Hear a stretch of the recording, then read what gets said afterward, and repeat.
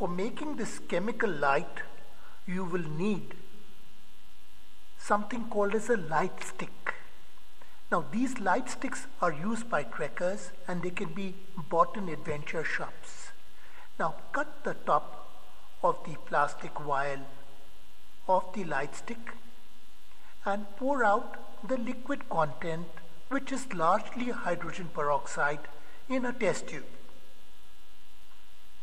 And then remove the tube inside. This tube has a pink colored liquid and which is luminol, which will glow. It's in a glass tube.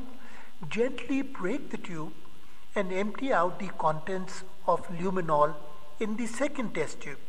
So the white colored liquid is hydrogen peroxide and the pink colored liquid is luminol. Pour the hydrogen peroxide in the luminol and then shake the contents well.